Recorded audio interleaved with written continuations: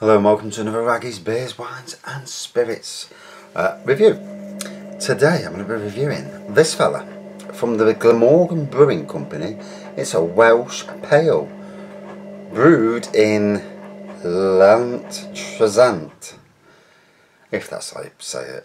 Probably got it totally wrong, but you never know. 4.3%. So it gives intro on the back in both Welsh and English, so that's good. I like that. That's a good thing. And it says say hello, and it's Shway May, if that's how you pronounce it. Probably got it all wrong. I'm not Welsh, I'm English, sadly. Well, not sadly. I'm proud to be English, but I'm also proud to be British. A true British person.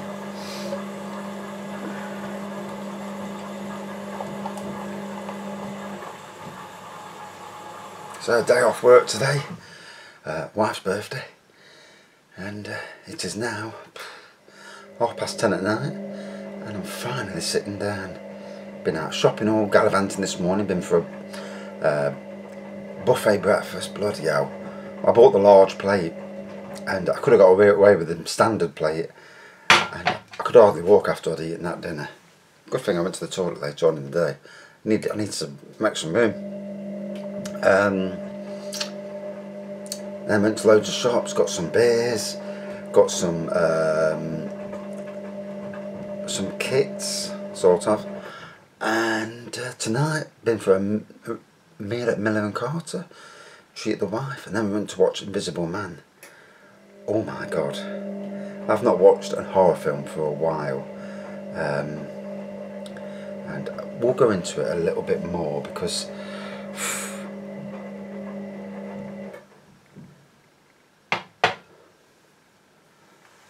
so, quite a light straw to gold coloured pour, white head, good lacing around.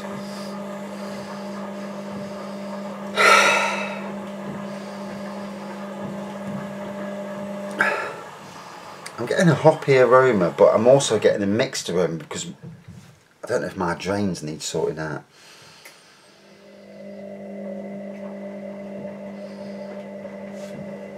Yeah, it's well in date, so it's not the beer. Must be the drains.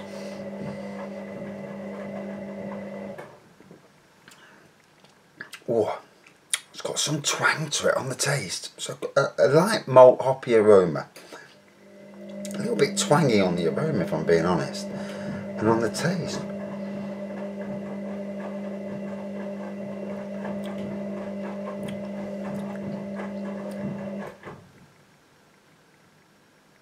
Oh, it's the dishwasher washing machine. Yeah, quite twangy on the taste. Anyway, getting back to this Invisible Man, on the adverts, you could see it was more of a psychological thriller than one where a lot of these horror films these days, it's what you don't see that's more frightening than what you do see, and it got me. And I'll go back to last July, beginning of August. I had a massive issue underneath my house. We were hearing scratches. We didn't know what it was. We heard it underneath the house. We had rats underneath the house. They managed to get into the house, and the psychological effect on me, I was shit scared to go in my own kitchen. Frightened to death. Walking downstairs, I was scared to bits. Worried about my family in the daytime in case anything happened to them. Got a little baby around, and nothing ever got so far into my, you know, if say I'm dealing with an idiot at work, and yeah, I've got one of them.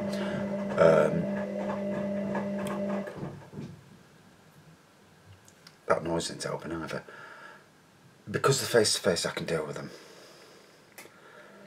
and you know, put me face to face with anybody. If I had to do something naughty to protect my family, I would do.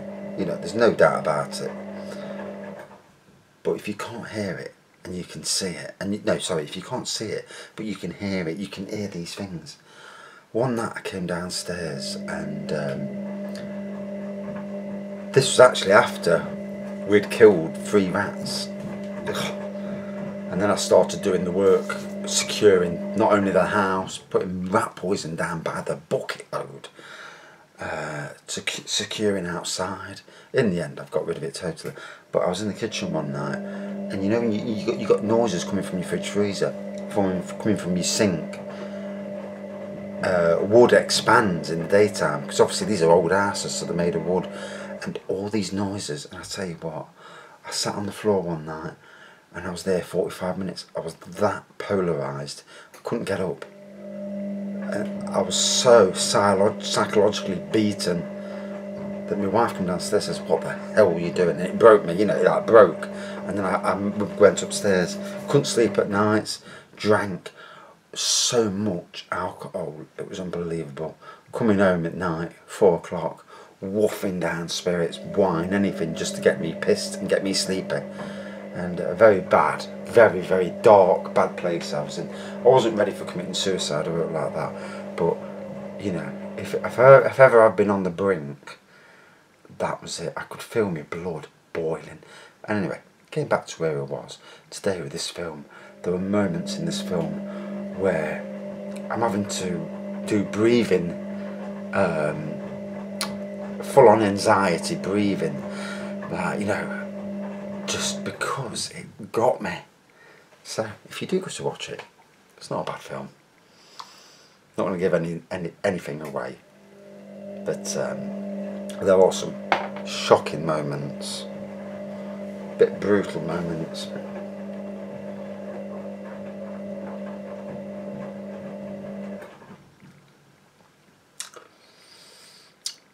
So yeah, definitely a twangy beer.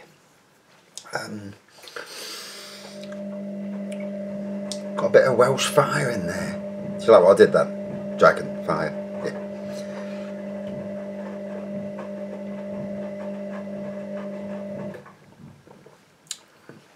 Oh, I had a bang on steak tonight as well.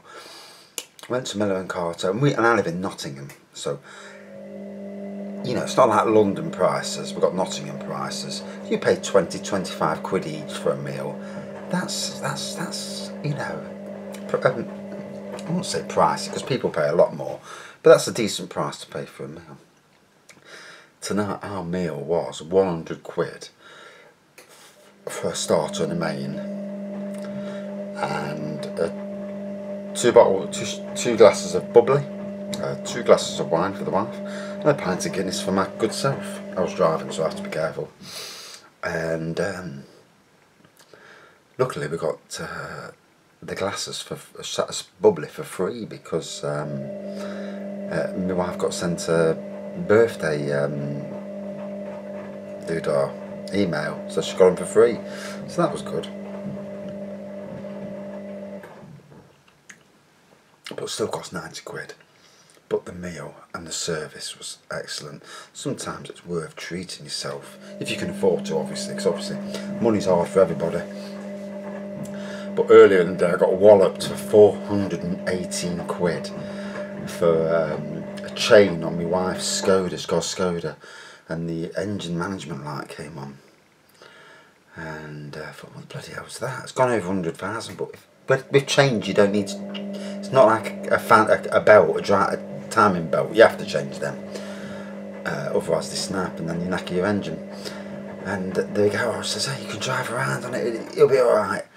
Anyway, it got to a stage where it was getting rougher and rougher, so they took it in, took it off to replace it, or try and do the tensioners, and it fell into bits. So we were very lucky not to have had to have a new car. Although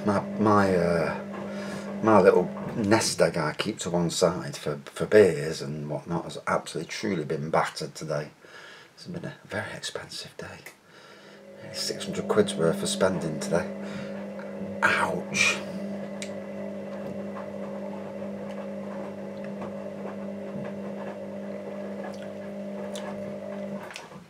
So yeah, really twangy. Definitely a beer you know that you're drinking. It's not a piney twang, but it's like a light pine twang, not a full-on heavy pine twang to it, but it's definitely got a bit of pine in there.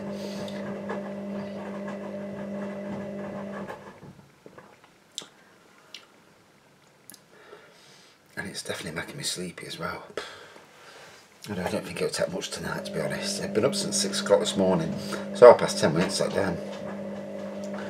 And but good day for the wife. And surprised there were some tickets, not theme park tickets, theatre tickets. So that'll be great for her and a friend to go. I'm not going. Watching bloody Mamma Mia for 3 hours, some twat singing ABBA songs. God no. No, there are limits in this world, you know, for what I will do. Can't say as I've had any other Glamorgan beers. Obviously don't really live anywhere near there. The date on it's 31st of August 2020. So I may well have bought this last year when I went to Blackpool Pleasure Beach for the day and went in the local Morrison's up there, because I picked up a load of beers I've not had before. Unfortunately this year we've not gone to any theme parks, and it's getting very worrying about going because everywhere is closing down, and I've never known it like it. It's unparalleled, the amount of panic in the world. I mean, my daughter went to Aldi tonight, the local Aldi, and everyone's been buying bloody toilet rolls all week and stocking up on them, pasta, disinfectants, bleach, tablets. Now the tin stuff is going, tin food. Everyone's getting ready for full isolation, and it's scary. I watched X-Files, obviously 10 or more years ago now, and it was all very much conspiracy theories and that.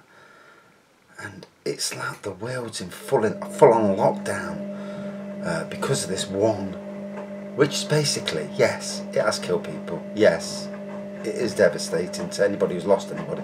But a lot of people have come out of it the other side and been very well. You know, it's not a full-on death. You know, once you've gone, you're dead. You're not. If you're old and you suffer with ill health, then there's a worry. My wife suffers with asthma, so there's a bit of a worry for us. But a lot of people have come out the other side, no problems. But the way the media's building it up, it's really staggering. Could you imagine the day somebody admits that there's aliens in this world? Jesus Christ, if this has caused panic, what would that cause? Sometimes people are better off not knowing, because if they can't contain themselves and stop panicking, keep calm, be clean, you know. If you're going to get it, you'll get it. But flipping it, and then there's all the bullshit going around about, oh, if you drink lots of water, you'll kill it. No, you won't. It's all rubbish. It's all spread by idiots. There's another thing about people drinking alcohol. If you drink alcohol, that kills it. And personally, I wish it did. But apparently, reading articles today, there was something that happened in Iran, and they drank some bootleg alcohol. God knows what they were drinking, and it killed 30 people. What the fuck were they drinking? It killed 30 people. I mean, the world's gone mad. Oh God, at least I'm normal. Well, as normal as you can be.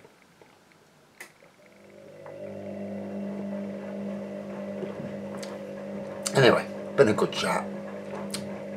Nice to get things off your chest, and I hope I give people out there some amusement and something to think about as well.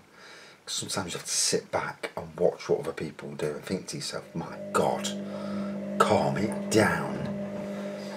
I mean, anybody who's got anybody who's really old, for me, anybody over 60 needs to seriously think about coming away from the public life for a couple of weeks, just to get out of the way of it. In China now, apparently, that it's only had 8 new cases, and there was something shared on Facebook this afternoon, an article from a book written in 1981 about a pneumonia type illness that's going to come in 2020, cause devastation, and then disappear as quickly as it come, and then 6 years later it's going to come back again to 2026. And it's like, wow, if that's true, because there's a lot of bullshit about it, if that is true, that's a scary prediction. Unless it's planned, you know, it does make you worried, doesn't it?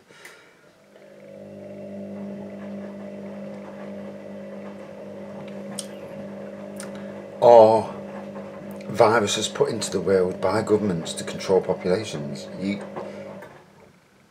I bet there's conspiracy theories out there about that. That the governments of the world, you know, the secret governments of the world, plant this virus to lower the world's population. You know, it's spooky and it's frightening in a lot of ways, if you believe any of that. But anyway, back to reality. I'm glad I've sowed the seed though. Straw to gold in colour, good lacing, white head, malt and hops on the nose there's a twang in that as well. Same on the taste, but there's a real good twang all the way down, like a light piney twang. For me, a good pub beer really, a good beer that sit on the draft in the pub. I wouldn't class it as a craft beer in that respect, but different. Not come across anything that tastes quite like this, but yeah, interesting nonetheless. Out of 5 then for the Welsh Pale. About 3.8 out of 5. Not bad beer at all. And now to finish it off, cheers.